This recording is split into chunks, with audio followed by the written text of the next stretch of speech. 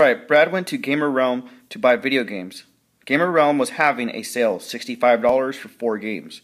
He bought 3 games for himself and 1 game for his friend Diego. But Brad does not know how much Diego owes him for the 1 game. What is the unit price of the video games? What is the rate unit? Alright, so what we know so far is that there's 2 people involved, Brad and Diego. That they're both buying a total of $65 worth of games, and they're going to buy 4 games. However, Brad is going to keep 3 games, as we can tell, and Diego is going to keep 1 game. Alright, let's look at this. First off, to find the unit rate, we need to find out, or the unit price, how much each game costs. In order to do that, we get the total, which is $65, and we divide it by 4.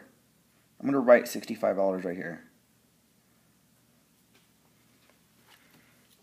We go up, and every time you're dealing with the decimal, the first thing I suggest to do is do the decimal right here, line it up right on top of it, because that'll keep everything in place.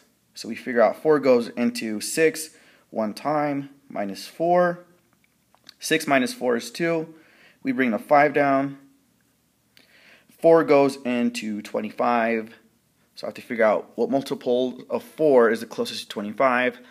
4 times 6 equals 24. 5 minus 1 is 1. Bring the 0 down. 4 goes into 10 2 times because it goes into 8. Bring the 2 down again. 10 minus 8 is 2. Bring the 0 down. I'm sorry. So 20. 4 goes into 20 5 times. So that we know that 1 game equals $16.25. However, if I need to display that in the model, what I would do is draw a double number line.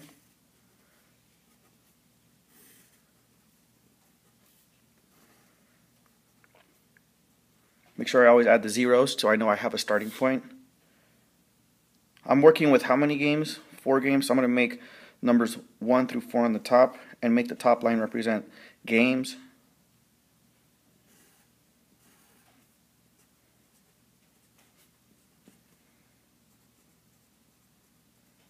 The bottom is going to represent cost. I know that 1 game costs $16.25. What I could do here on the side is to figure out for 2 games. I could just add 16.25 twice. 16.25 plus 16.25. 5 plus 5 is 0. Actually 10. Carry the 1 over. 2 plus 2 is 4 plus 1 is 5. 6 plus 6 is 12. Carry the 1 over. 1 plus 1 is 2 plus 1 is 3. So for 2 games it'd be 32.50. I'm just going to do these little lines here to separate and know where it belongs. Alright, 3. So I'm going to, being that this is already 2, I'm going to add, this is going to be the 3 part.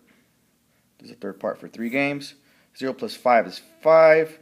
5 plus 2 is 7. 2 plus 6 is 8. 3 plus 1 is 4. $48.75. And now let's confirm to see if I add 16.25 plus 48.75, if the 4 is going to be part of the 65. Plus 16.25. 5 plus 5 is 10. So I put a 0 there, carry the 1 over. 7 plus 1 is 8, plus 2 is 10. Carry the 1 over again.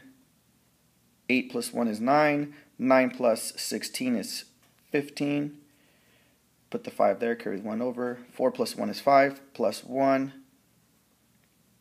is $65.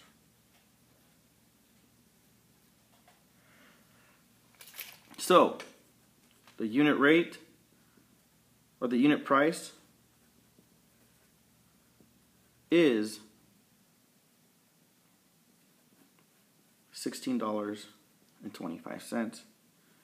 The rate unit is $16.25 per one video game.